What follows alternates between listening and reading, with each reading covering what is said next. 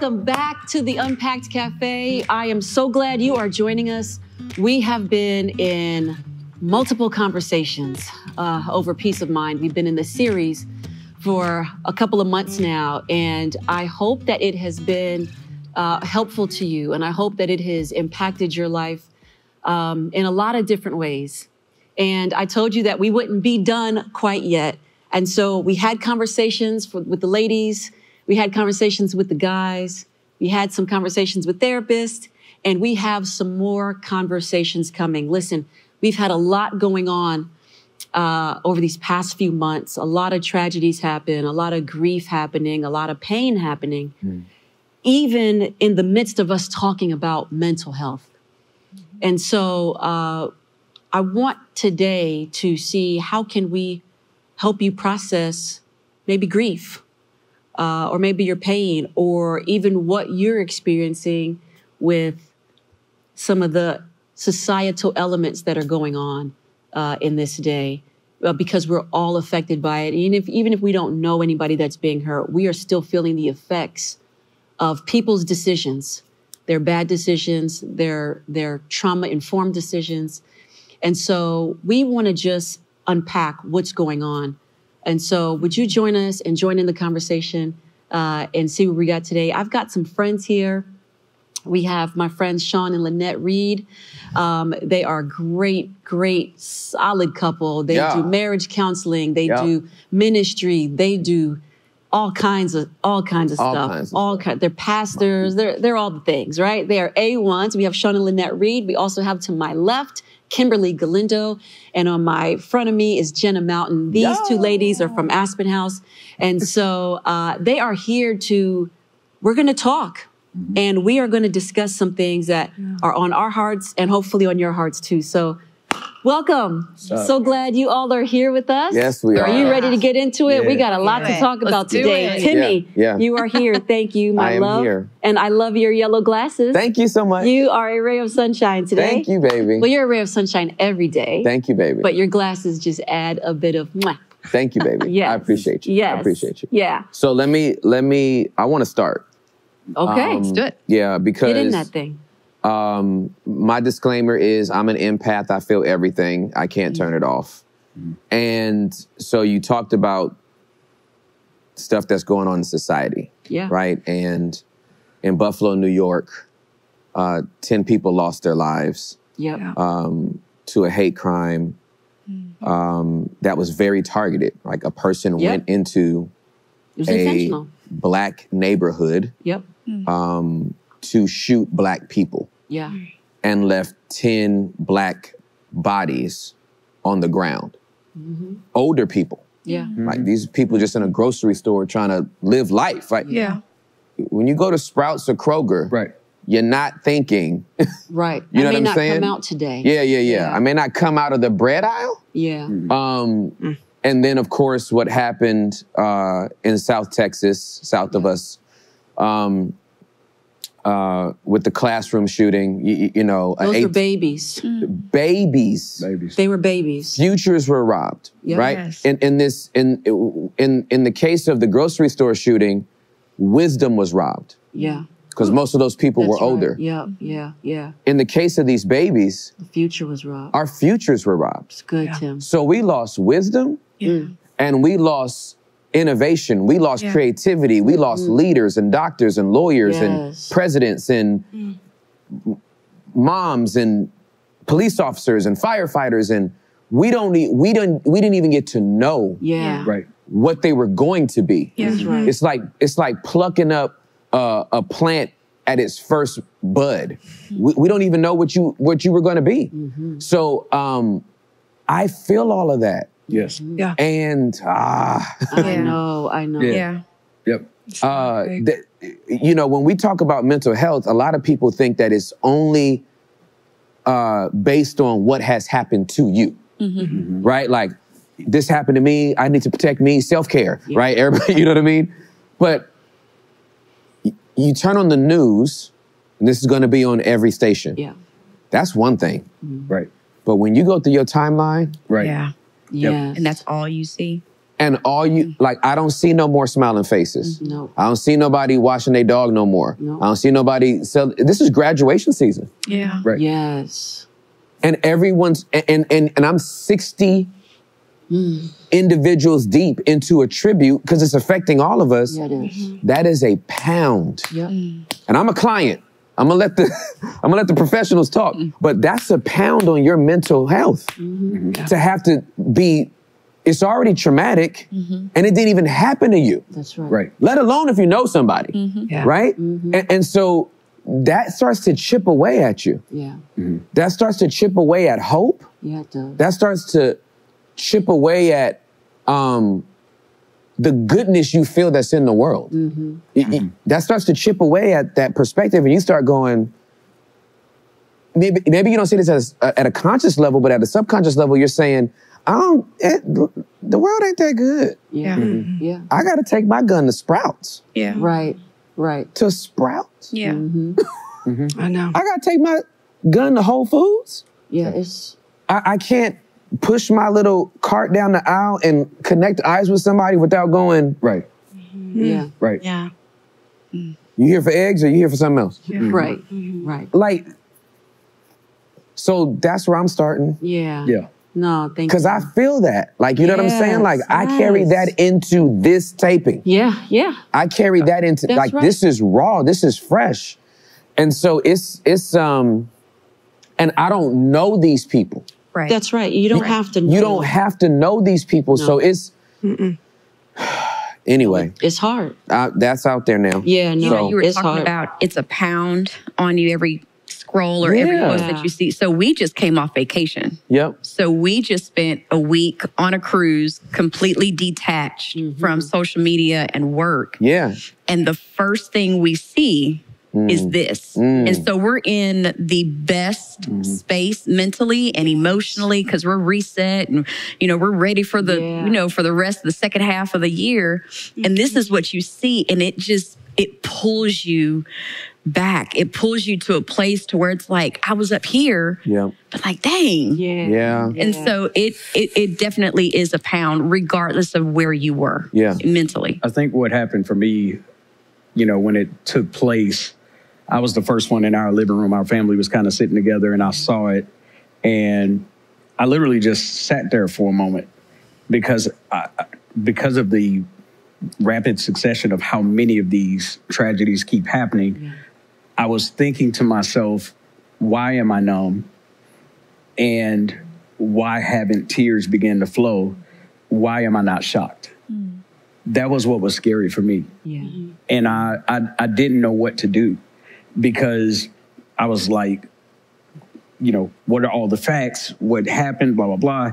It took me like a day of just thinking and processing. And finally, I looked at the pictures. Because for me, my heart, if you look at my Strengths Finders, report, empathy is 34, right? You know what I mean? So it's like, but for me, if I see pictures of the babies, my mind literally goes into the room. Oh, yes. And I see them in the classroom and I enact this thing in my mind. That's the way it works for me. So I'm sitting there processing it. And finally, I'm in a prayer mode and I get in God's presence. And it was the ugliest, worst. It was the worst prayer I probably ever prayed. Yeah. Because it was just why. And then there was a lot of anger. And then there was like, I feel like I felt what God felt. Yeah. Yeah. You know what I'm saying? And then I feel like I felt what the parents felt. Yeah. And then what the kids felt. So it was like I was a ball of emotions that just came out in tears. Yep. And I didn't really have all the words, but what I found that was strange for me was it took me that long to cry. Yeah. You know what I'm saying? Because of how my brain was like stuck. It was, I guess, traumatized at that moment. Maybe y'all can help me. But I was trying to figure out what it was. And then I kind of, afterwards, I was talking to Lynette, and I was just telling her like a biblical thought came up that in the Bible, they had like wailing women. Yeah, they did. Yeah. Actually had people who would grieve and wail and mourn. And I have a hard time crying. Yeah, yeah. Me too. So this was the... But I want to right now. You know what I mean? Yeah, yeah, yeah. But what was weird for me was it wasn't until I saw the pictures Yes. that something in me, it became less just an incident happened, and it was all that you were saying. Yes. The futures that were robbed. Yep. The wisdom that was snatched away. Yep. And I couldn't cry. Yeah. I was stuck until I saw it. Yeah. And I want to, if you don't mind, Please, I want no, to go for read it. Jeremiah, y'all, because this is in the Bible about weeping. This is Jeremiah 9:17. It says, "This is what the Lord of Heaven's army says. Consider all this and call for the mourners. Yes. Send for the women who mourn at funerals. Quick," verse 18, "quick, begin your weeping. Let the tears flow from your eyes. Hear the people of Jerusalem crying in despair." And here's what they're crying. "We are ruined. We are completely humiliated.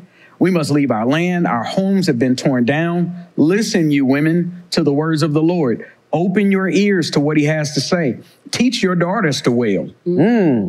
Teach one another how to lament.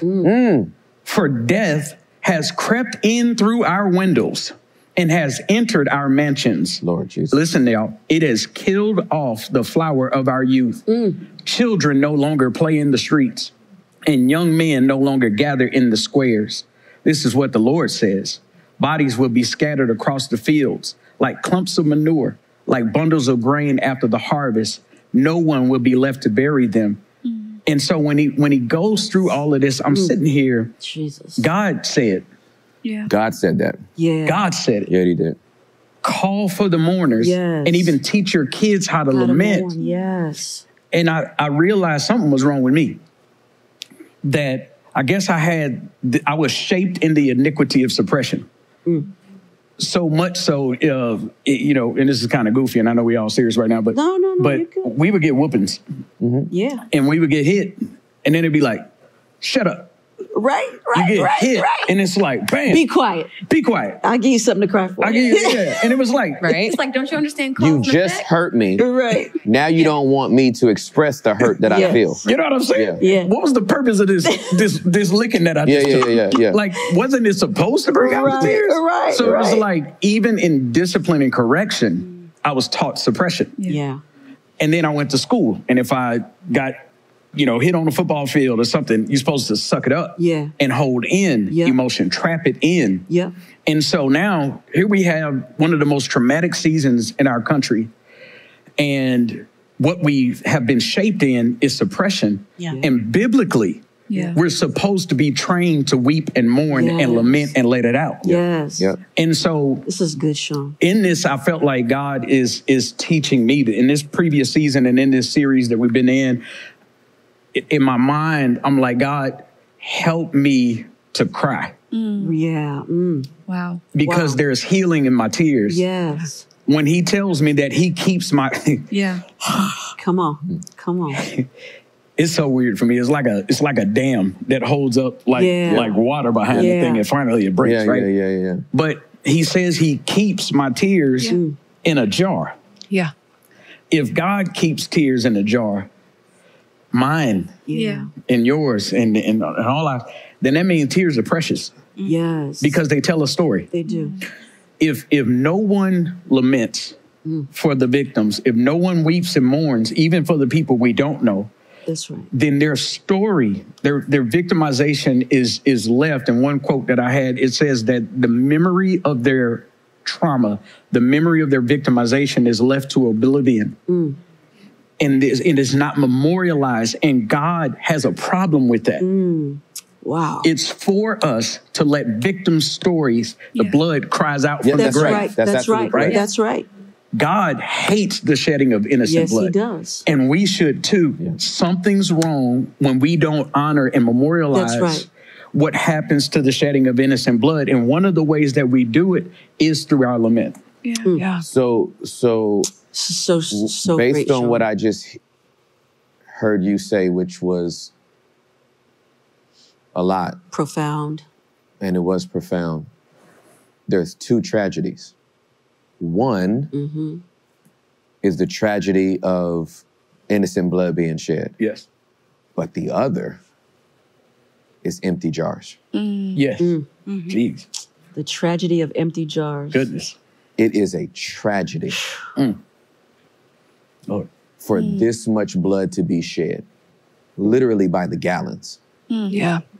There's gallons of blood, and we don't even have a pint of tears At all. Goodness.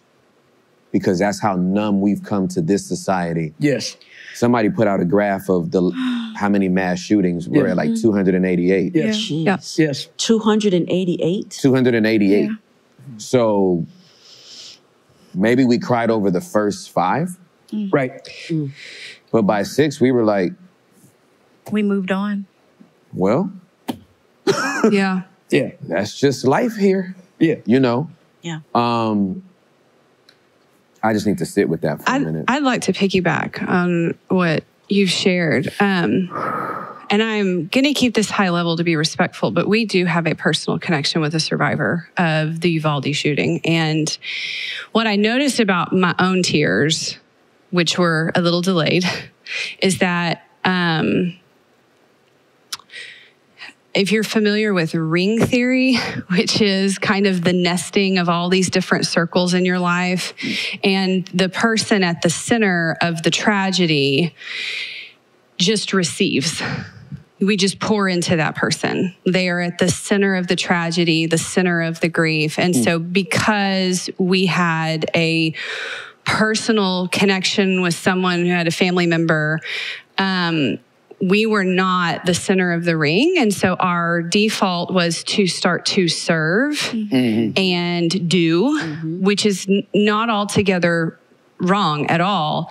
What it took for me was the knowing and the discipline that I also have grief. I have a 10-year-old child. And my community that was the next string out reached for me and said, are you okay?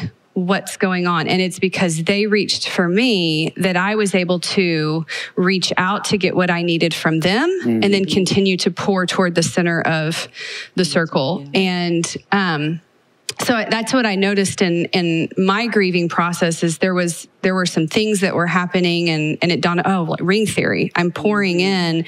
I have to turn out to get what I need in this moment to do my grief work. And we don't grieve as a culture. Like all of these ceremonies and these rituals and these beautiful things that we see in scripture, and honestly, in some other cultures, Yep. America's the worst. Agreed. 100%. We do not grieve. In fact, we've made it a badge of honor to not grieve. We've disciplined the emotion out of children. And so you have an entire nation that when something bad happens, we numb out. And those feelings don't go anywhere. They get locked up inside of us. I mean, I am sort of known for being a little bit punchy and whatnot. But it is just like the metaphor I use is you get constipated emotionally. You get backed up. And if you've ever, anybody here who has kids, if you've ever tried to convince a 2-year-old or a 3-year-old to pass a bowel movement when they have been constipated and it has been painful and they do not have faith in the process of it coming out, they're like, you have lost your mind. That's true. This is going to be too much. This is too big for me. This is going to be wildly painful. I'm not going to be able to handle it. And we are walking around as a bunch of adults who are still convinced that if I feel my feelings, it will be too much. I will not be able to handle it. And so I'm going to continue to stuff that back down. And we're backed up and our margins are emotionally strapped. And we're all kind of walking around 1 degree away from boiling and we don't know why. And it's because we've not been taught how to do this. Yeah. One of the things in a series you did a couple of months back on Peace of Mind, you were talking about the fact that eventually if you hold that stuff in, like you're saying, if you're backed up, eventually it's going to come out. It's coming out through something. It's going to come out in a negative way. You know? And that for me was the norm. The norm for me, and what I found as Lynette and I, we were talking because we were going back through our stories, and she could speak more to kind of reframing, trauma that you went through in your life and different things of that nature. But as we were going back through it, I told Lynette, I was like, it was by the grace of God. It was kind of weird and somewhat dysfunctional. But where you talked about reaching out for connection, I didn't feel safe connecting with other people. Right. Yeah. So praise and worship, I was a worship leader. Praise and worship was my one spot where I could Your be outlet. in front of people Yeah. and in front of God and get it out. Okay. Yeah. Yeah. So the most vulnerable that you would ever find Sean Reed Yep. was my praise and worship. And it was part of the problem was it was so dysfunctional, but it helped me. It's so weird. But part of the issue was I had the mic. That's true. I was the worship leader. Yeah. Since I had the mic, I can be as blunt That's right. and raw You had the power. and open. And I didn't have a problem being that way with God. Yeah. My issue was being this close Right. and being that way with people. Yeah. Because most of the people I had been around taught me, it shaped me to be silent on those emotions. Right. Absolutely. To suppress them and hold them in. Yeah. You know. So do you think that society is really as hard as and calloused because they are getting used to it? Or could we be saying maybe they're not technically hard and callous, they just don't know how to release the emotion? I think it's a skill issue. Yeah. I think we as a culture do not have emotional agility. I Yeah. don't think we have emotional intelligence as a Yeah. whole. I think I read a statistic that most humans stop developing at the age of 19. So we're not They continuing. stop developing their emotions at They 19? just stop developing Oh, and okay. continuing that adult development process. So I think it's a skill set that we're then taking into, or a lack of skill set that we're taking into a traumatized culture. And the work that we have to do, and you alluded to this in your series sermon, is to remember and mourn. Yeah. Yeah. But as a trauma therapist, we don't do that work until we do the skill work. That's Right. Yep. Right. We build the ring theory. We know how to reach out and pour into. We know how to name our emotions. Yep. We go in with that skill set.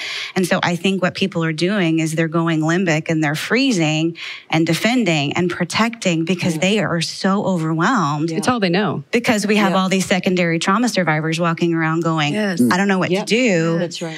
Let me check out. That's right. Yeah. So- that's where that's where my heart went. Yeah. When I first heard about the incident, my first thought was the children and their families. Yeah. And then my heart went, the kids that didn't get shot, but they witnessed it. Right. Yes. And when you were talking Yes. about what was stolen, Yes. their futures were stolen Yes. too. Oh, Because absolutely. now it put them on a path. It's a part of their story. A life of Yes. therapy and overcoming this trauma. And so I just immediately thought about the many kids and even the teachers in the room that froze up. Yes. And right now are still frozen. That's Sure. right. And Oh, they yeah. have no way to get out. And may not have the resources to do the ideal thing. I'm Absolutely. going to go and put this out here. Yep. Like, I'm all for all the professionals flourishing. If anybody knows anything about Aspen House, we take care of our people. But I will also say therapy is a privilege. So true. is. Wow. And it is true. I am It broken over the both and of that statement. That's right.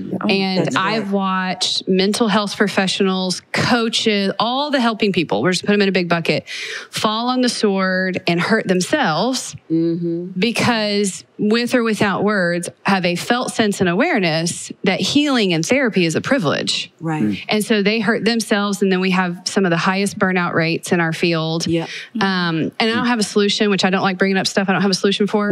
But it is what it It's kind is. of a pet That's a peeve. fact. But this is a conundrum It is. that contributes to what she is sharing because you have these babies, and I'm like, play therapy tomorrow, EMDR next Right. year. Yeah, Let's yeah. get on it because I Yeah. don't want them to take it with them. Right. That's right. I want to help turn down their nervous systems. Yes. And there are organizations trying. You know, we're both EMDR trained and we're a part of some organizations that do some humanitarian work, and they will go in and do group recent protocol interventions if they can get in, but it's chaos. It's Yeah. so hard to make that happen. And then long term, we have an access issue, a major access issue. And that's where my heart goes next. Yeah. But what's amazing to me with that thought, which I don't think I'm bringing a solution, I think I'm complaining, is that growing up. Complain. It's all right. I guess We can do growing that up, today. though, right now, I could find a little league soccer team, football team, basketball team, baseball team to bring my kids to. Even in the hood where I grew up, we had those. You know what I'm saying? And you can somehow, you're going to muster up some football pads and some cleats, and you're going to be playing out there on that field.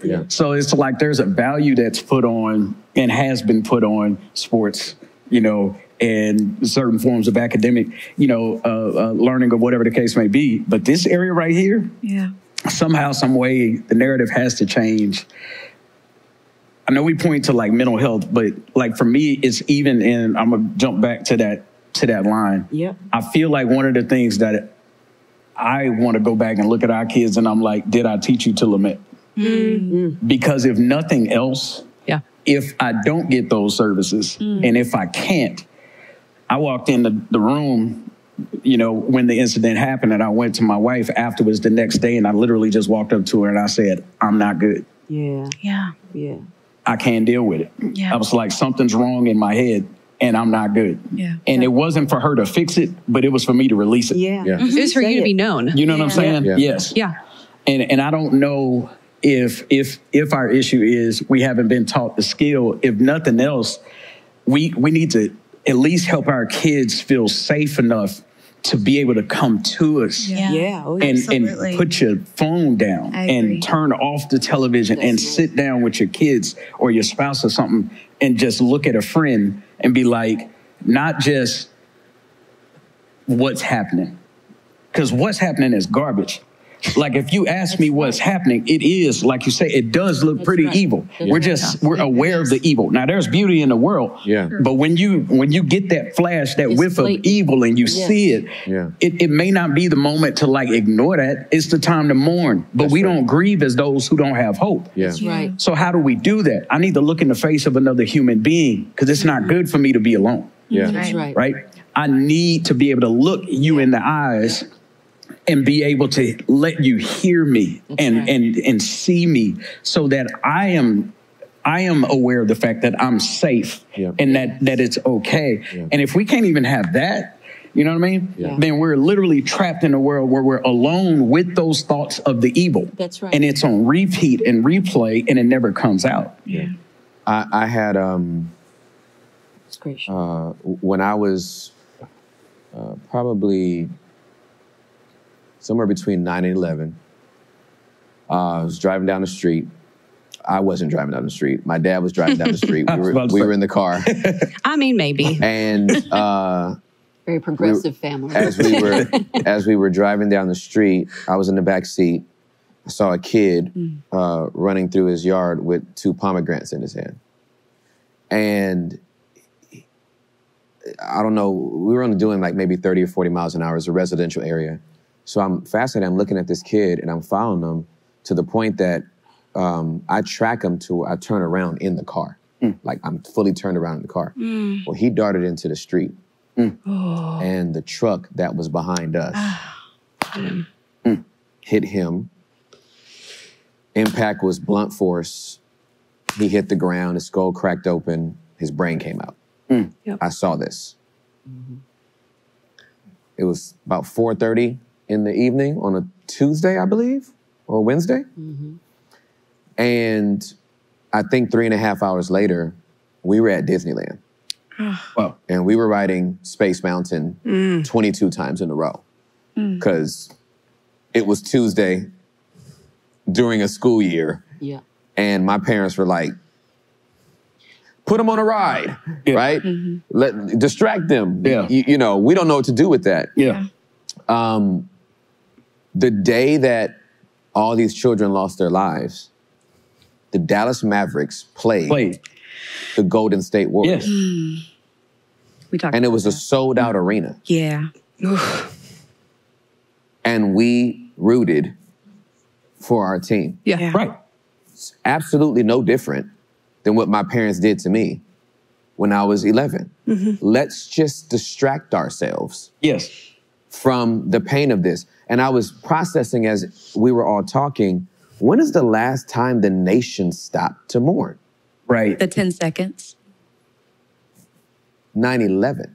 9/11. 9/11 Collectively. Collectively. That's what I'm talking about. 9/11 is the last time I remember. 9/11, September 11th of 2001? was the last time the nation Stop together. stopped together. Yeah.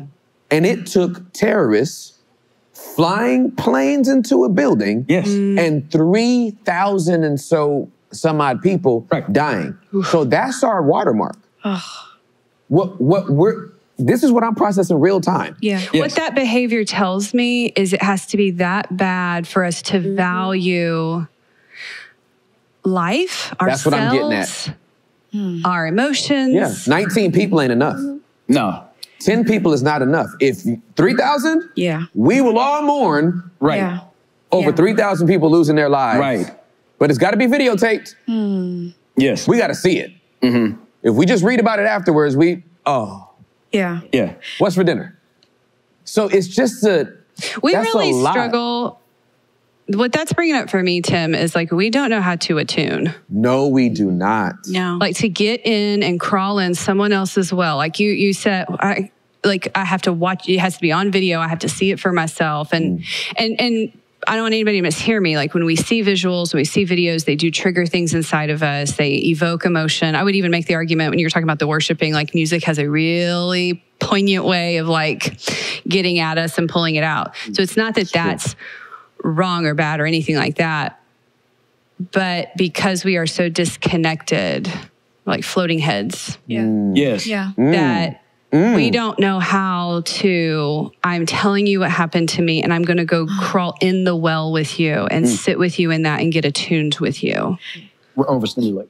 You know, that reminds me, because of social media, the world can be brought together. A couple months ago, or maybe a couple weeks ago, we have some friends of us, an organization called FIRM, Fellowship of Israel-Related Ministries.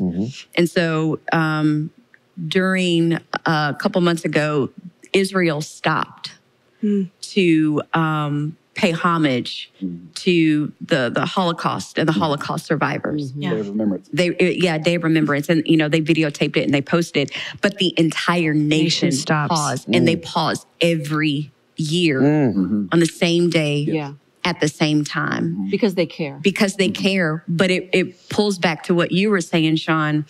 Now their children and their children's children remember. They don't and forget. honor. And they get it. And so here in the U.S., like you said, it has to be 3,000-4,000 people to lose their lives in order for the nation to stop. But we only stop for that moment, right? For the month or two. But then afterwards, We move on. we move on. Yeah, I'm thinking about like the anniversary of 9/11. And I do remember for those first few years, there was remembering and stopping and, memorials and ceremonies. But I don't know if the last handful, it just starts to, we have a very out of sight, out of mind. Well, American Society. is a very, we don't take the time. We don't lament. We don't have our nation is not a people of culture and values. And what I mean by that is, to your point, Lynette, of in Israel or this, they remember. It's very biblical. Back in the Bible days, if you read, they're always putting up an altar or putting a marker down or remember the Lord here or this is what happened. And America doesn't have that sort of history, right? But we look bad if we don't do something that's tragic, right? So we have to we build a memorial, but then here we've done this, so we've built this memorial. Right, we built it. Yeah, we built it. Go see it whenever you want. Go see it when you're touring. Yeah. It becomes a tourist attraction and less of a memorial. Yeah. Right? And so people then now lament in their own way that they know. Privately. Yes, right? So I read an article the other day, or it could have been a news clipping, how I think they said about 800 teachers are refusing or not wanting to come back to school next year. Yeah, in Texas. Right? Wow. Well, what is that?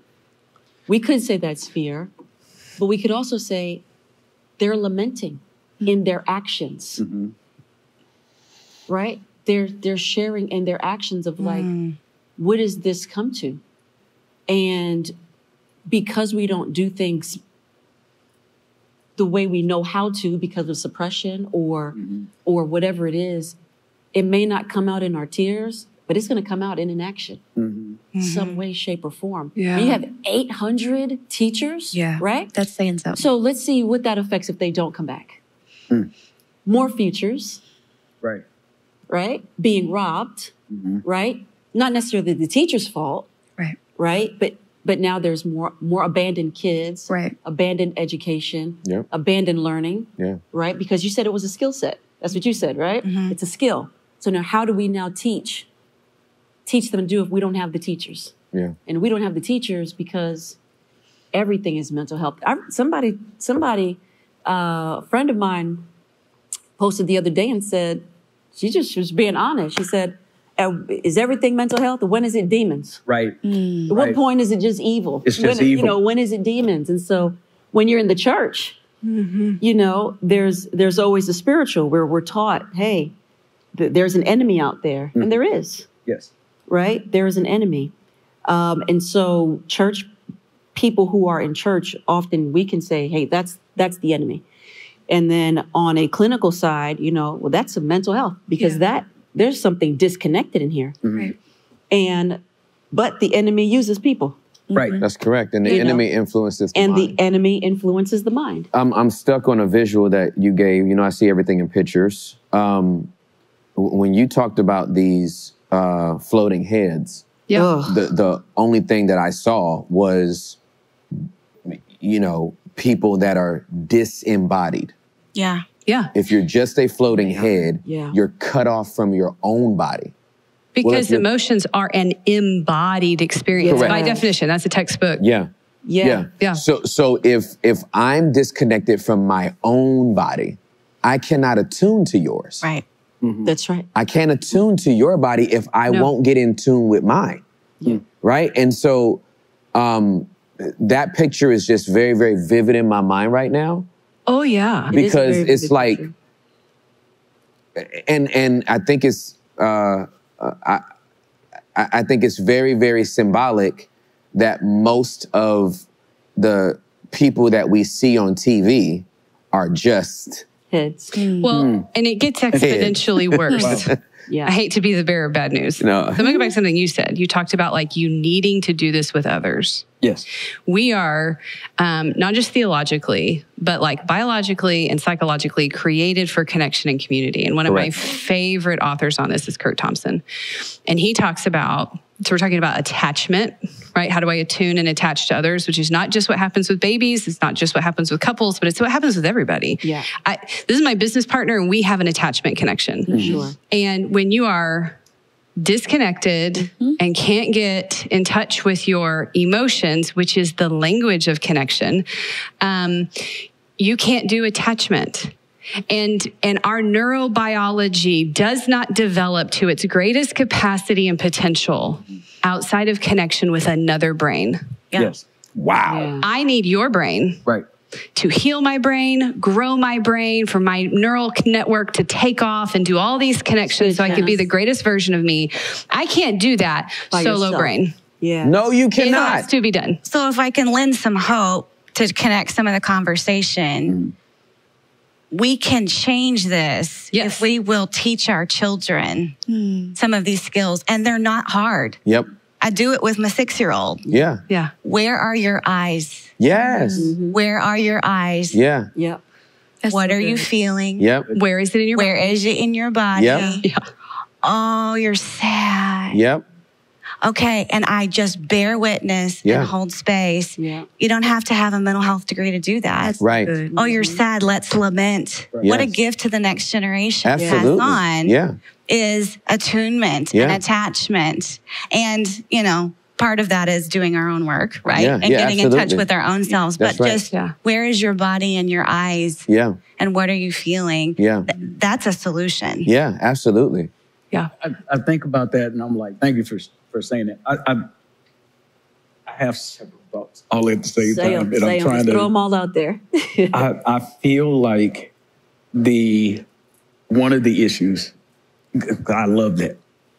I don't know, as marriage and family pastors, we connect with couples all the time, right? So we're talking about family dynamics and all that other stuff. One of the biggest issues I find is like, people don't make time for that. No. It's not a priority. You know what I'm saying? That means I would have to, there's a point in my day where I stop and look at my kids in the face. Yes. You know what I'm saying? And growing up, and it's, you know, do your chores, do your homework, which is necessary. Sounds like We're holding them accountable. Right, you know what I mean? You know, do the things, get it done, and that's normal. I don't know for me, I'll speak from my experience and for my siblings, that we had a moment where it was like, let's sit down. See you. I see you. I see you. Let me hear you. Like if time, quality time, if that for me is how I'm going to develop that emotional intelligence and social awareness and self-awareness, like I didn't have that. And it takes a lot of intentionality to figure it out. I think when we start talking about America and how do we shift it, that would be a huge asset to add into every home. But if the family dynamic has been so deconstructed and so broken and broken down, then part of the work of the church is harder. That's right. Because it's like literally, absolutely. You know, we're trying to make up for what's supposed to be a priest in each home. Already. It's supposed to be this structure where God is at the center of a community that's its own synagogue. You know what I'm saying? 100%. And then, you know, and then we come together on Sunday and it's like this big old celebration or mourning. Absolutely. You know, or confession. Because confession is a command and it's needed for healing. That's right. That was one of my favorite lessons that you were teaching on in that last one. Like God, he wants us to confess to one another. That's right. And I'm not kidding y'all. Everything that I grew up with was don't confess it, keep it in. Keep your mouth closed. If something happened, we ain't gonna talk about it. You know, if you're hurting, suck it up. So everything in my brain, the way I'm labeling it is the iniquity of suppression because it literally shaped. That's right. Oh, totally. And made normal. The worst way. Of processing pain and trauma. So now, I would hope that. You know, even with my wife, Lynette, I want to make sure that I'm slowing down enough to be able to give her the space to like look at me in the eyeball and feel safe enough. You know what I'm saying? To be able to just say, this is what I'm processing. Here's where I'm at. And I don't have to try to fix it necessarily, but I am trying to be present. Absolutely. That's all I'm saying. You know? No, that's great. Thank you, everyone, for watching this week. We are going to continue this conversation, so please meet us back here next week, Wednesday at 7 p.m. You don't want to miss. Welcome, my Unpacked family. Listen, I have an announcement for you. This announcement has been a long time coming. I want you to tell your friends. I want you to tell everybody that you know, because finally, in the history of ever, there was a history. For the first time this year, 2022, Embassy City Church will have their first women's conference. Yay! It is about time, I know it, and I am glad that this year, September 9th and 10th, we are finally doing our first ever women's conference. So be prepared. We are going to have a blast. Tell your friends, and I will see you soon.